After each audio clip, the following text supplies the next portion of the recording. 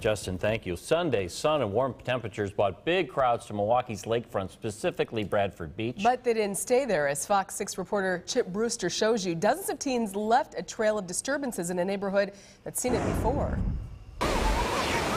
Warm weather combined with a holiday weekend is a recipe for one busy day at the beach. However, when it ended, large groups of teenagers climbed the hill and wandered down North Avenue. Some of them tried to steal patio furniture, but that was only the beginning. A bunch of the beachgoers ended up here at this McDonald's on North Avenue. Around 8:25 Sunday night, it was the scene of a teenage brawl. Fox 6 has obtained this amateur phone video showing the chaos.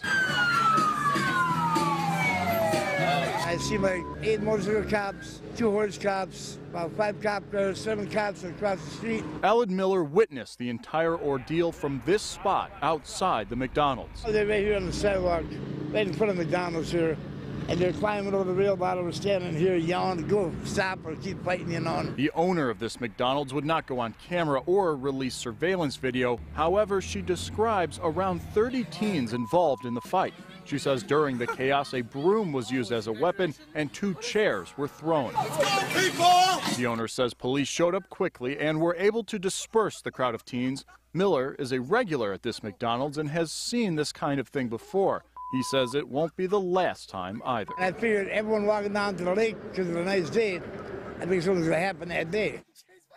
This incident is similar to one last July where a mob of teenagers again ransacked a gas station just a couple of blocks away from that McDonald's. The Milwaukee police spokeswoman says the department made only 4 arrests that evening, all for resisting or obstructing an officer. Ted and Mary. Chip Brewster, thanks.